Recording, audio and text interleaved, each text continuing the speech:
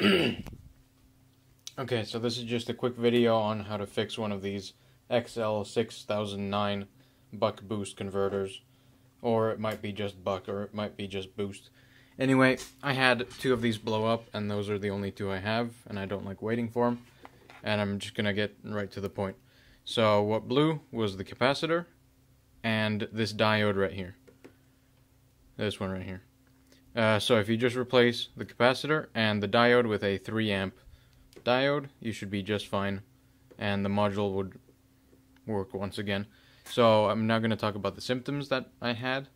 So when I would plug this in, I have a 19 volt input right here and just a 12 volt output, and I was charging these drill batteries, and the problem that I had was they worked for about 20 seconds when I first plugged them in, and then it, as of just out of nowhere, the module started hissing in a high-pitched frequency.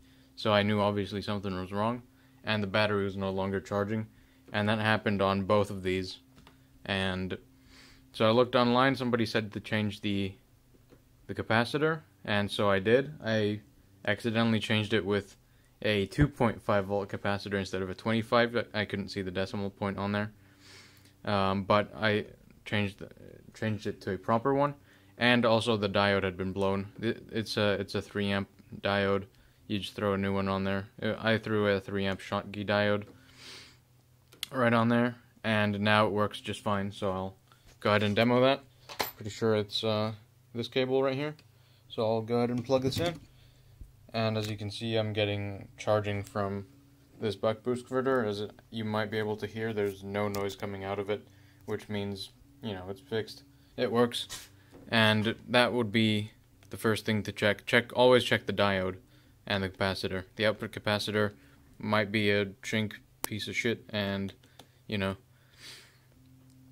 you might need to change that out to a better one. But that's all the problems that I had with it.